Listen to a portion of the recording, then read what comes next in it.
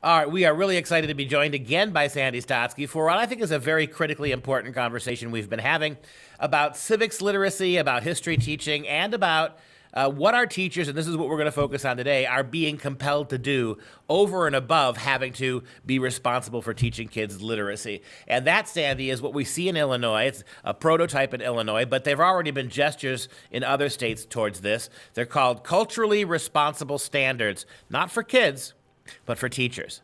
And they're Orwellian. They require, absolutely mandate that teachers have to acknowledge their bias, especially if they're white. White teachers must acknowledge their bias. They must admit that systemic racism exists. They must admit that they participate in privilege because of the systemic racism. They must analyze their behavior in very graphic ways. They must come up with written plans about how they're going to minimize their racism. They must commit to a situation where they're going to spend their time fighting against their own racism. I mean, this goes on for page after page after page before you get anywhere near what the kids have to do or what any of this has to do with actual learning. Right. And what is ironic about this is that the kids who are actually flourishing in our schools everywhere, Asian American children, don't have teachers like them and are not being asked to talk about privilege. So here they are doing better than every other group, but they're not being subjected to these peculiar kinds of standards or edicts that have been coming from national level and from the local level as well. It's a great point with Asian Americans. I mean, Joe Biden, one of the first things he did as president was cancel the ongoing lawsuit against Yale. The federal government was in the process of suing Yale University for discriminating against Asian kids who are just doing too well. Biden killed that, right? And so two questions you got to ask yourself. Why, as you mentioned, why are Asian Americans doing so well as a minority group without necessarily having to sit around and whine and cry about privilege and systemic this and systemic that? And number two, why do American progressives not recognize Asian Americans as minorities who are actually doing well? That is puzzling and certainly must be of a great puzzlement that comes from the King and I to a lot of Asian American parents who make sure their kids take education seriously, study hard, go to school every day, and their kids don't need teachers who look like them. So why do we have to have this whole thrust for what some people see as catering to the low achiever who doesn't come to school every day? We know what attendance records are, and who, for some reason, may have a difficulty relating to the fact that most of their teachers are white. They always have been. That doesn't seem to bother Asian Americans, and it didn't bother any of the other European American groups when they came to this country during the 19th century, early 20th century.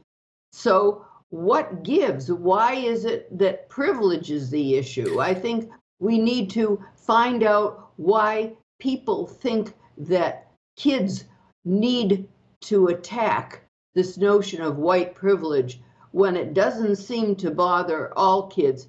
We even know that when Jaime Escalante in California was teaching calculus, white privilege didn't enter into the situation. He just made the kids work. He disciplined them. They learned to discipline themselves, and they all did well in a very, very tough math course. So we need to think about, why is it that it can be done if you have strong teachers who insist upon disciplining the kids who come to school prepared and come to school every day? I once looked into attendance records, and I am really shocked. I feel very strongly that teachers get a bad deal when the kids aren't there every day. Well, I That's actually think not their fault. I actually think it's cultural, but it's not cultural systemic racism. It's cultures where moms and dads there's not a mom and dad in the home.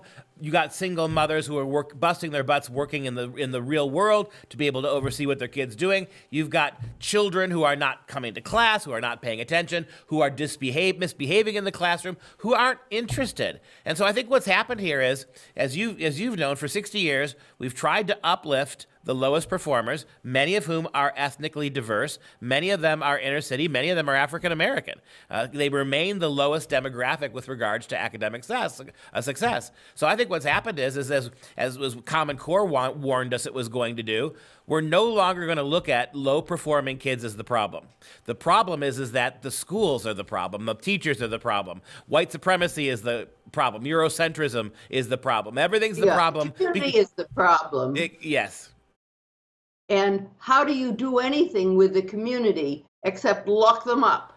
Maybe lockdown is part of locking up this white privileged community, but the kids don't do any better. They want to get back into school. They just can't get back into lockdown schools. And people have got to realize that. We've got some serious contradictions to work out if we expect to help low achievers. But as you've been suggesting, it may be that the goalposts have changed. Maybe higher achievement is not the aim of a lot of the projects today in the schools, that there are other aims that relate to behavioral attitudes, but we haven't seen that that's made a difference either. But let's talk about Illinois now and what they expect to see. Is Chicago going to have higher achieving children now that the teachers are going to be willing to teach them in their class? Well, Illinois, we're back to Illinois where those standards are being proposed. And the burden, what gets me about this, Sandy, the burden of learning is not on the kid. It's not on the kid, and it's not on the kid's culture. It's on everybody else. The teachers got to get their acts together. The teachers have to swear oaths to be anti-racist. The teachers have to go through some kind of quasi-therapeutic program to atone for and admit their bias and their prejudice. Now, you and I both know none of that's going to help kids. Not any aspect of that is going to get any kid one step closer to being able to read and write. Not one. All this is a way of getting teachers to realize that their job is not to teach. Their career is not about education. This is about modeling how the new progressive state wants certain racial classes to apologize and to kowtow. If it's more than that, tell me, or other than that from your perspective, Sandy, tell me what you think about it.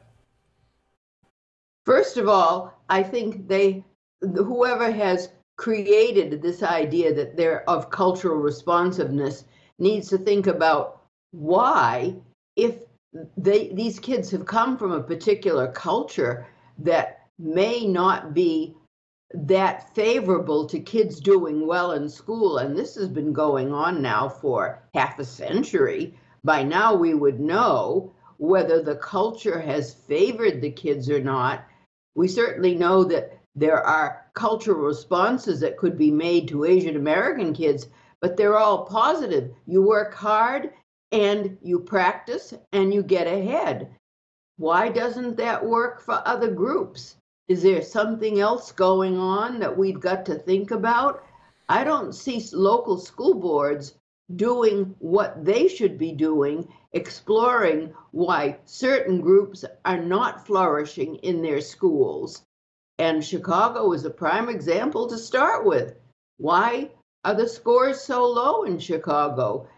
Former Secretary of Education Arne Duncan came from Chicago, and it isn't as if he had accomplished anything in the Chicago schools before he was put into the Department of Education. We have a similar problem to worry about with the currently nominated, and I think he was just a few days ago, I think he was approved, Miguel Cardona. He comes from Connecticut, and there is no record of his having done anything similar to what Jaime Escalante did at a high school that was very Hispanic in California.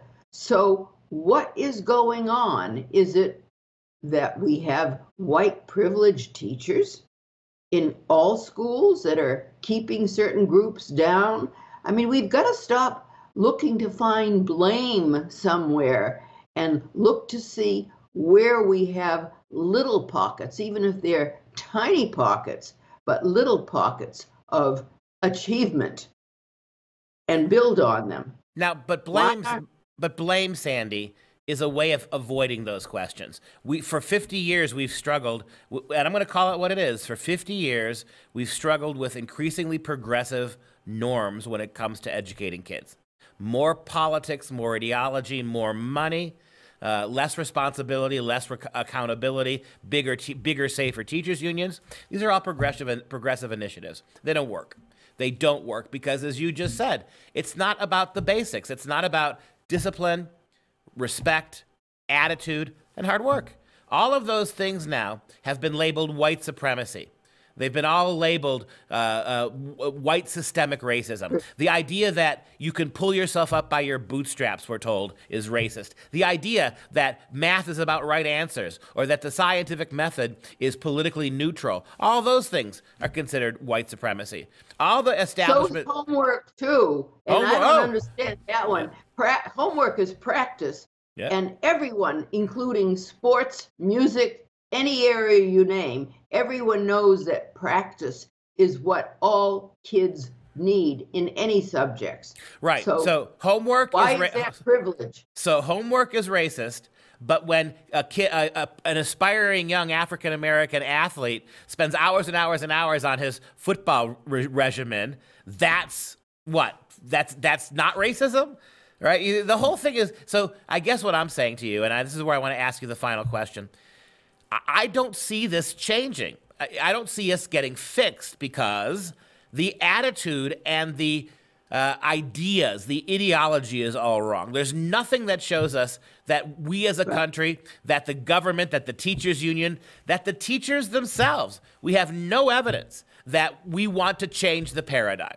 So given that it seems like for the foreseeable future, ideology is going to be what drives our schools, my question to you is, as somebody who's dealt with teachers a lot in your life, connected to teachers very much, why would teachers sign up for this? If you were a teacher in Illinois and you were told you have to sign this manifesto, you have to spend 3 hours a week in counseling for your racial superiority, would you do it? What would you do?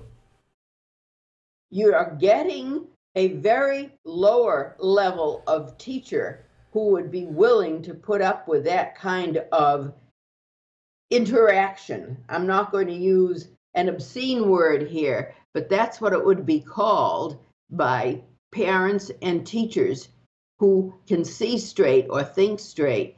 It isn't going to do the kids any good. The school system is going to go down. It's plateauing downward. It may just stay at a low level, which is where a lot of these kids are, or else it'll get even worse. But that's part of our national problem. What do we do if we have nothing but children who can barely read and write, if at all, when they are in high school? Do we give them diplomas? I mean, you're asking what's going to happen, in a sense, to the functioning of anything at all when we don't have students prepared, capable of organizing something that is effective and doing well. So for them, so what are we going to do? Look, I think we have a lot of history in the world that shows when successful countries transition to allowing large swaths of minority populations to run things, it doesn't go very well. I mean, unless you are training Americans of all colors in a systemic way to value achievement, to value success, to value knowledge, if you're not doing that, if homework is sinful and attendance is unnecessary, you don't. My final thought for you is that we don't have a school system anymore. Whatever they're doing in the public school system, it is not education. That I agree. We've lost our public schools, and while there are many virtues in having a public school system, it seems that private schools, whether they're sectarian or non-sectarian, are open, they're involving personal instruction in their classrooms regularly. So kids are able to learn in private settings, but you have a lot of people worried about what's going to happen if we have a failed public school system. What will we do with the children who don't have opportunities to go to any of these private settings for instruction? And that is a serious issue. We don't know unless we can straighten out somehow, with the help of the unions, if they are now going to be in the middle of curriculum, which is not what unions were originally set up to be. That is something that has been puzzling to me for a long time. Who should be helping to create the kind of the curriculum in K-12 that kids should be able to have? In the 19th century, it was the local community, because all the funds for the schools came from the local community. I think we need to think about how to go back maybe 200 years, or at least a good 150 years, to see whether we can reconstruct the ability or the capacity of the local community to shape what it wants to offer the children who are now living in that community and going to its schools. That, to me, is where I would start. We've got to get somehow a reduction of the strings that have been tied by the federal government, and that Congress can do at any time, President can do. I don't know how we can reconstruct a public school system that functions when we don't allow it to function. Yeah, and my final thought about this is, you said going back to local communities. Can you imagine what a curriculum would look like if we put some of these Asian immigrant moms and dads in charge of the curriculum? You would have a high focus on math and science. You would have a very low focus on ideology. You would have high reading kids. You would have a remarkable musical program in that school. Would that be such a bad thing? Actually, a good performing arts program would be wonderful. I have seen and interacted when I went to a music camp during the summers for many years with students who went to the Performing Arts High School in Washington, D.C., and in other places. They were wonderful. This was what they wanted, but they had to audition and they have to practice. There is no question. They just can't sail through, and they can't skip classes. They have to show up, and they have to be there, and they have to practice. All of the things that we're being told are white privilege. But that isn't going to help us today with ed schools who, if they belong to a state university, get their money from a state legislature. He who controls the purse strings should be the piper calls the tune. He who pays, whatever that little saying is where you want to work on. But we're not doing it very well because we're paying and getting very little for our money's worth. Well, I will say this by way of signing off. You wouldn't trust the government with your money. You wouldn't trust the government with your freedom. You wouldn't trust the government with a lot of things. Why do you trust them with your school kids, particularly in this environment? Sandy, let's do this. We've had a couple of good series back to back. Take a little break now, and I think maybe in the fall, when we have a chance to see what Commissioner Cardona does do, we'll get back together when school starts in the fall, and we'll assess what exactly the Biden education policy is now turned into.